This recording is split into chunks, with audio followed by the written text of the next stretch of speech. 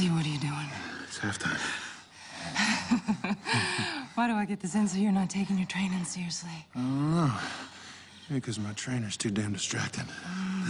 Oh, shit! Told you me and JD had it out last night. You damn near kicked my ass before it tore off. Being on B gives him too much advantage. So what then, huh? You saying you don't want to fight him? Shit! I'm gonna fight him because it's the right thing to do. And I'm prepared to lose. And you need to be too.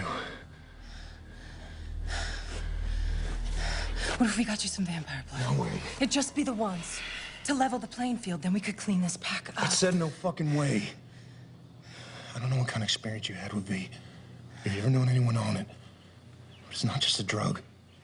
It's like swallowing death. You take it, and you're dead inside.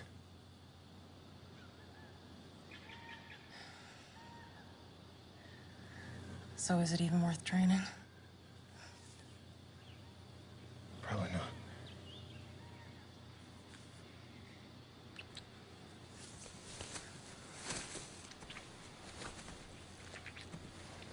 Training hard, I see. It's a closed session. I asked JD about what you accused him of last night. About him being a V fiend?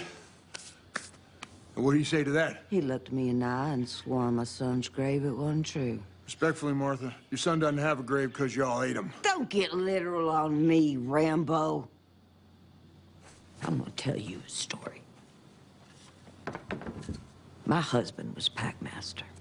When he died, JD was next in line. Not a wolf in this pack would have challenged him. But out of respect for me and my husband, JD desisted. Instead, he devoted himself 100% to my Marcus, to teaching him what only a he-wolf can teach. Are you gonna deny any of this? I can't. It's all true, but Martha... It's JD's turn now. He has more than earned it.